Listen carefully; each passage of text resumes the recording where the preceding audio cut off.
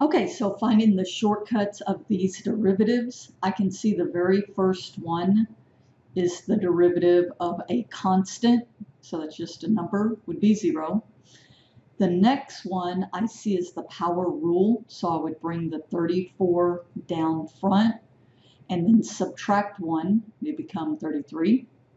Next, same thing, is a power rule, so bring the 3/7 down front and then subtract 1, so 3/7 minus 7/7 would be x to the 4/7. Now next, this you could say is the sum rule, or you can look at each one of these individually. The derivative of 3x is just 3, and then 19 is a constant, so it goes away. Next one, I bring the 4 down and multiply it by that 3, so 12t, and then subtract 1. Minus 2 times 8, 16t, 2 minus 1, so on. This one I probably want to manipulate a little bit, and I remember I can bring that exponent to the top if I make it negative. And so now I can bring the negative 10 down, subtract 1, so it's negative 10 minus 1, which would be negative 11. And if you wanted, you could put the power back down on the bottom, that's 11. Next one, I probably do the same thing. I would bring the 3.5 up, so that makes it negative. When you bring the 3.5 down, so I kind of should have set up here, now that was the derivative. When you bring the 3.5 down and there's a negative already out front, so a negative and a negative makes it a positive 3.5. And then z to the negative 3.5 minus 1, so negative 4.5.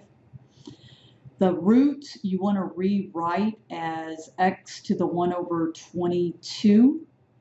And so then the derivative would be 1 over 22. I can't even read my handwriting. 1 over 22 out front. X to the 1 over 22 minus 1, which would be 1 over 22 minus 22 over 22. So that would be negative 21 over 22.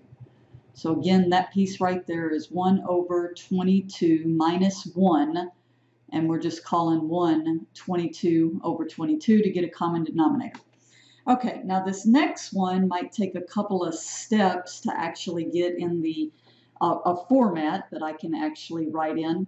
So the first thing I'm going to do is say, well, that's the same thing as 1 over x to the 35th power to the 1/2, because square root's 1/2. Then I can bring the 35th power to the top, makes it negative to the 1/2. And then finally, I remember that I can multiply that inside, so negative 35 over 2.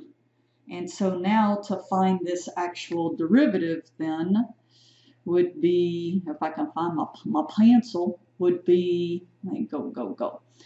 F prime of x would be bringing the negative 35 over 2 down. X to the negative 35 over 2 minus 1, so minus 2 over 2, and I get negative 37 over 2. So you need to get to a point where you don't have to think about, oh, wait, I'm bringing this. Otherwise, you won't finish your test, right? So you need to be pretty quick at using this power rule.